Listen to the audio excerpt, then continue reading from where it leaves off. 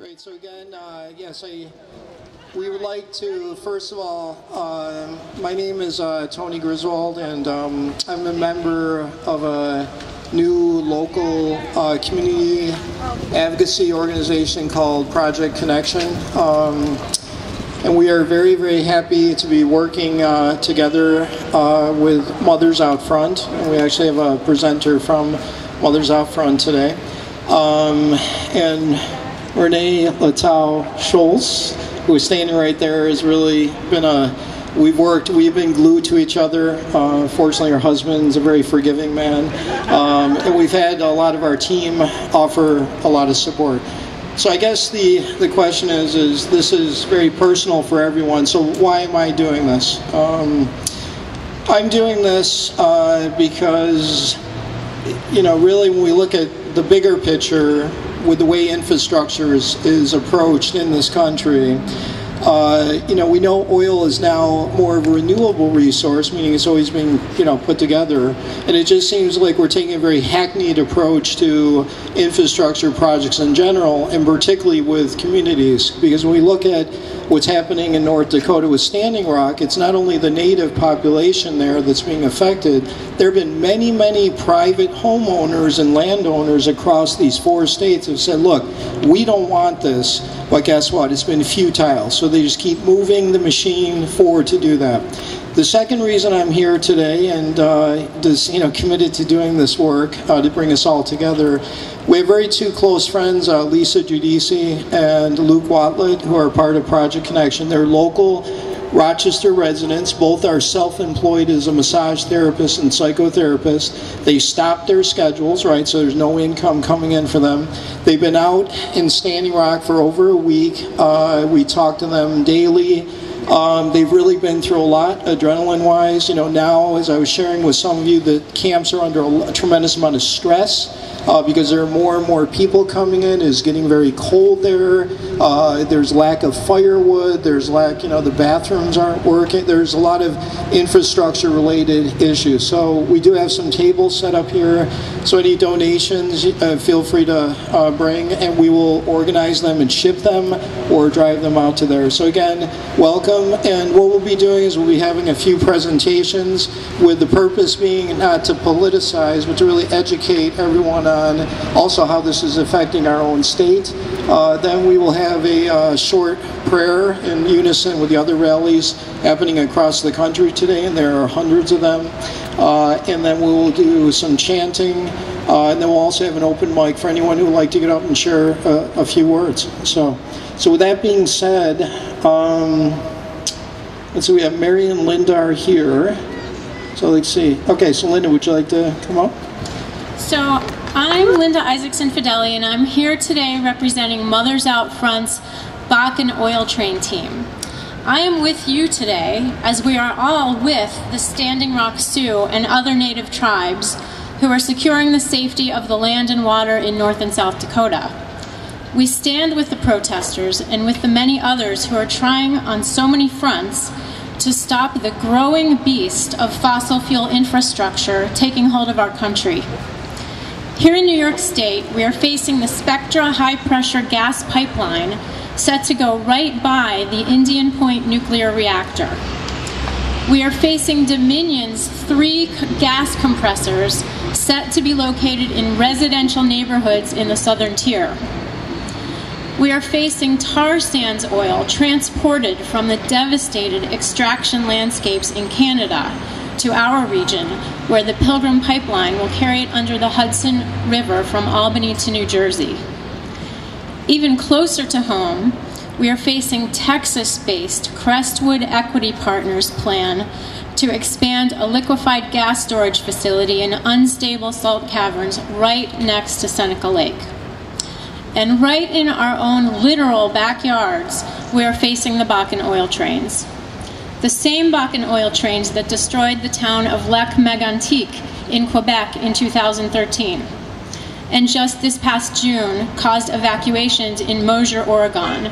These same trains pass by 63 schools in the city of Rochester and Monroe County. They endanger us, and they endanger our children. They endanger our neighborhoods. And because they also go by Lake Erie and Lake Ontario and cross the Genesee River, they endanger our drinking water and all the life supported by this abundant upstate fresh water. These are the many tentacles of this growing fossil fuel beast. The beast affects so many communities who effectively have no say in their own destruction. And this all plays out right under the nightmarish backdrop of climate change. The crisis demands that we stop burning fossil fuels yesterday. We must stop this beast and transition to renewable energy. Yet, we may soon be locked into fossil fuels by this growing beastly infrastructure, these tentacles.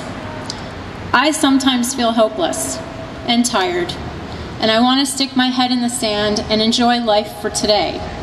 There is so much to do, and sometimes it's not clear what to do. For example, some say that stopping the Bakken oil trains will simply create greater demand for pipelines. But this is the tentacle that's in our backyard, a part of the beast. What Mothers Out Front knows is that there is no one silver bullet to the heart that will kill this beast immediately. No, as a nation of concerned citizens, we must simultaneously attack each of its tentacles: pipelines, compressor stations, storage facilities, Bakken oil trains. Each brave individual and community must stand up and say no to the particular tentacle or tentacles that threaten it. For example, the Seneca Lake Defenders, fighting the storage project on Seneca Lake, have committed to nonviolent direct action at the project site, and since 2014 have achieved over 600 arrests by 400 different individuals, and are lauded nationwide as one of the largest and most savvy resistance movements.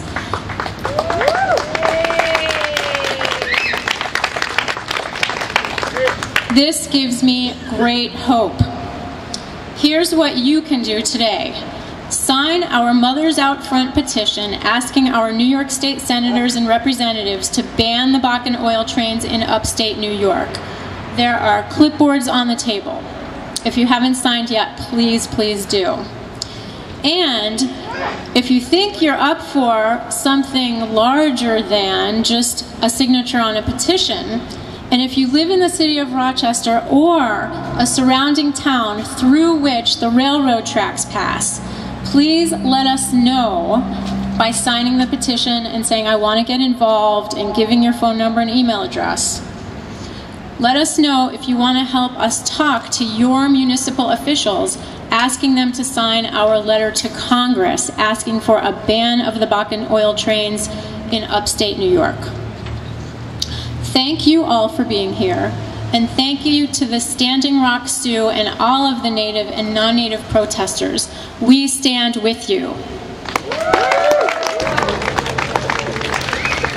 I believe we're all here because we understand that water is more sacred than corporations. And we don't need this oil. There are cars made right now, as in 2013, that get 300 miles to the gallon. And we have perfectly viable electric cars made by Tesla and other companies. The oil is not necessary. We don't need it. We have the technology to build solar ovens. We have so much available that we don't know about because it is suppressed by the Rockefeller spin-off companies, such as Exxon, British Petroleum. Next, Marion Lupien is going to share a few words with us, and maybe you can introduce yourself when you come up much better than I could now. Thanks.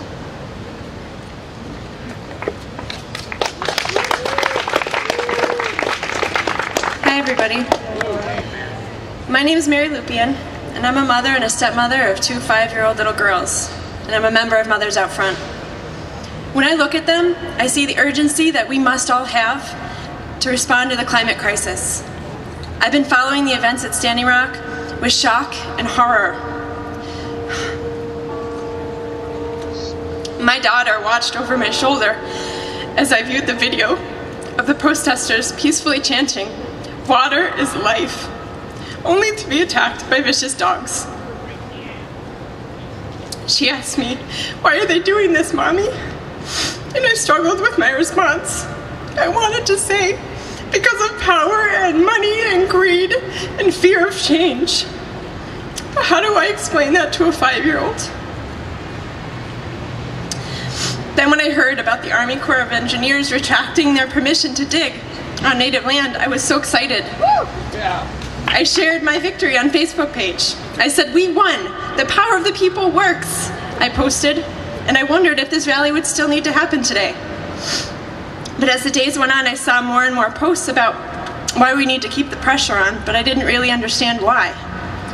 And after digging deeper, I realized that this is not a victory. This is a tactic. If you read the wording of the press release, what is promised to the Native people? It's not a stop to the pipeline, but it's a pause for consideration, for discussion. But because this announcement will be perceived as a victory, the movement could be dispersed. The public spotlight will move on to the next big thing, and we will get distracted again. And the Native people's encampment that began on April 1st at Standing Rock becomes invisible once again. The first people of our earth, the first people and our earth, demand our undivided attention.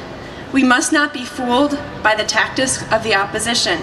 We must be strong, and we must be smart.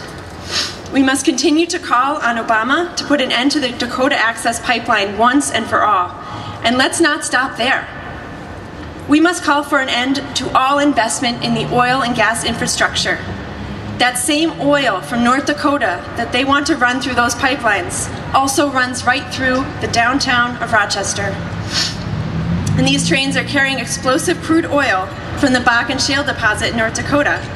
They pose an enormous risk to our community and others along the route to Albany on the way to the refinery.